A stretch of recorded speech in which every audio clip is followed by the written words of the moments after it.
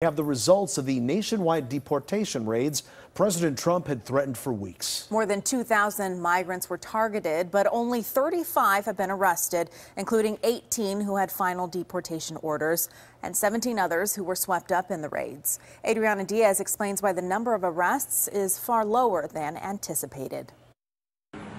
Immigration and Customs Enforcement has arrested less than 2% of the 2,100 targeted in its sweep that began earlier this month. It's called Operation Border Resolve, and it's directed at families with deportation orders. A key reason, according to ICE officials, is that activists had time to plan for the highly publicized crackdown, which was announced ahead of time by President Trump.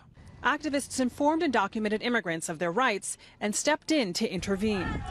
On Monday in Nashville, when local residents saw their neighbor being targeted by ICE, they formed a human chain around his van, allowing him and his son to run into their home. Others readied themselves like this man, who barricaded himself in his own home.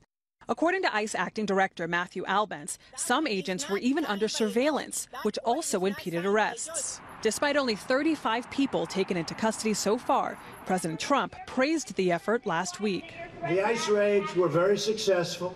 Deportations during President Trump's first 2 years in office are down roughly 40% compared to President Obama's first 2 years.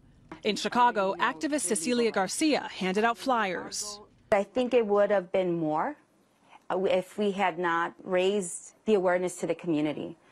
ICE has made 899 arrests in the last 2 months. And as for Operation Border Resolve, ICE's acting director says he does not believe any families have been separated during arrests. That operation is ongoing. Adriana Diaz, Chicago.